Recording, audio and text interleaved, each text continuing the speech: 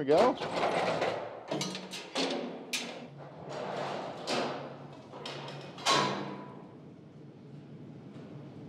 So this is the pump room. We're about 320 feet underground. This is where 28.5 miles of deep tunnel come to an end. Everything gets pumped out here and either sent to Jones Island or the Oak Creek plant, South Shore.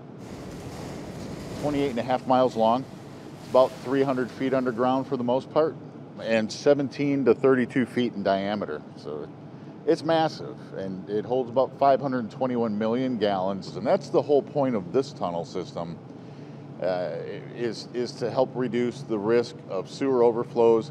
And our highest priority during a storm is to keep wastewater out of people's basements. 1994 was the first full year of operation. Ever since then, we have captured and cleaned 98.4% of every drop of water that's gotten into the regional sewer system. This is the harbor siphon.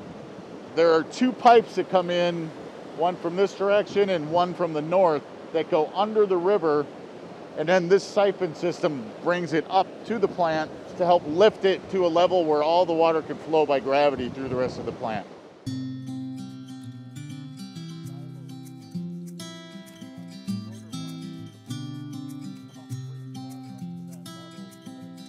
So there are 4 stages, the first being screening, where big towels and other stuff that gets either flushed or gets into a storm drain, that gets taken out so it doesn't damage any equipment that we have or infrastructure. This is the second stage of treatment. So the solids sink to the bottom, oils and greases float to the top. We take all the solids and put them in a pipeline that goes down to the Oak Creek plant, and that goes into the anaerobic digester, and that's where it produces the gases to help us produce the energy we need to mostly run that plant. And then it goes to where the real workhorses of wastewater treatment are. It's called secondary treatment, where the bugs live, and the bugs eat organic material out of the wastewater.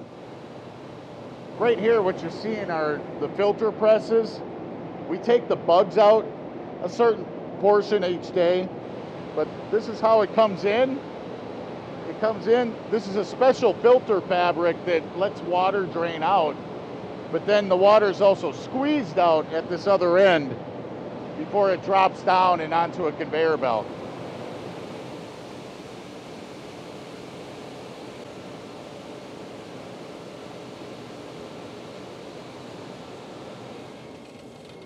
And then they go to the dryer. They're in the dryer until they hit a certain temperature that helps guarantee there's no pathogens left, potentially.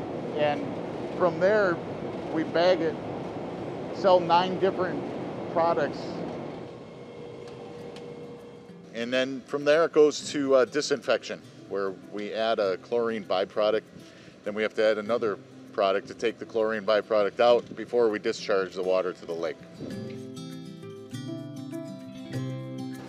This system has really paid huge dividends for Lake Michigan, which is also our drinking water, and for public health. It's been a great investment. There are a lot of cities around the country that would love to have the infrastructure that we have here in the Milwaukee area.